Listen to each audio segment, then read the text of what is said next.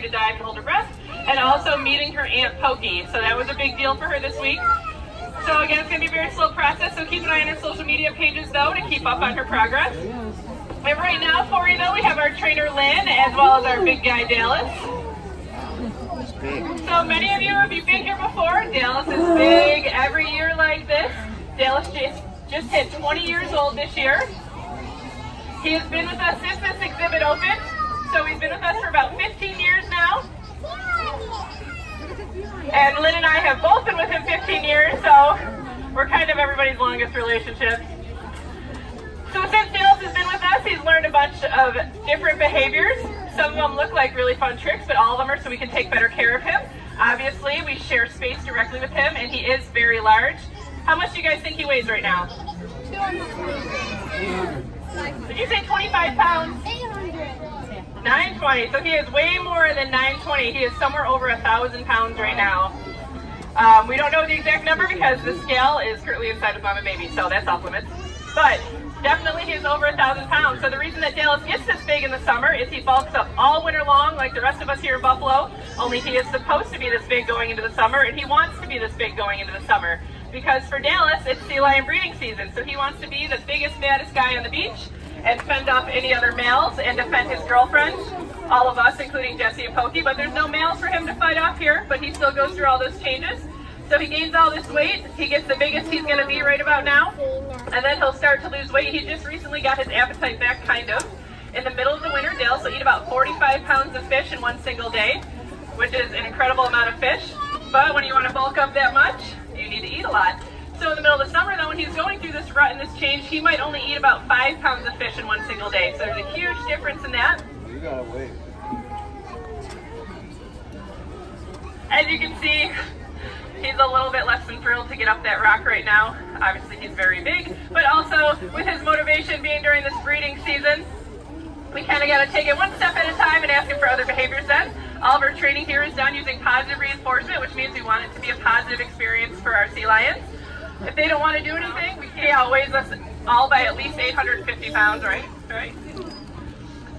So we can't force him. We don't want to force him. We want him to stay safe being around us, as well as enjoy being around us. So he does like to dance with us. We do rent him out for weddings. Anybody need a date?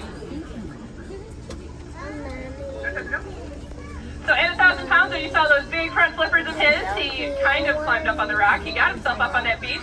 He danced, he waved. He can also possibly do target jumps, but also again his motivation. Oh, that was a good one. Not as bad of a splash as I thought I was going to get. Guys, if you're at the windows, can you please sit down so everybody behind you can see? Kids, can you guys sit down, please? You can go sit by the window. All the way down. Sit down. Oh, Dad. All right. Okay. We just had a question about why we're wearing the masks on our face. So all the different ways that we can protect ourselves as well as the animals. There's such a thing called zoonotic diseases. So there might be something we can transmit to them. There might be something they can transmit to us. Or he might just cough and still have fish in his mouth, which is gross. I've also gotten it sprayed on my glasses, or you get a little squid tentacle shaking across your face. That is why we wear the mask. That's gross. I'm not into that kind of sushi.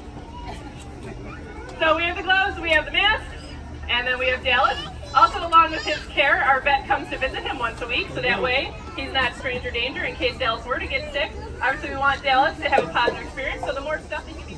So he's familiar with our vet. Also, another reason why we wear the mask, so we all look the same. Because obviously, if someone, we have an all-female staff, so if a guy comes in here with a beard or whatever, he looks at me, he's like, I don't know you, and you are not a lady. So he's going to come in and look just like the rest of us wearing that mask, and it's going to be no big deal then for Dallas. We may have lost his motivation with that appetite there. Oh, and we're back. All right. Sure. We have a special request for another jump, which we were going to do anyways, because I do love the target jump. Everybody makes fun of me that I'm a stage mom, because he can't jump higher, he can't jump better. That was not one of those better, higher jumps, so he could very much do better. But again, as his, how's your fish doing in there, Lynn? We're going to try one more jump. Who wants to try one more jump? Do we want a jump like that, or do we want to try another jump? Yeah! Oh, looking good. Coming out. one not as good as the first. We'll give it to him now. Having a nice round of applause for that jump, though.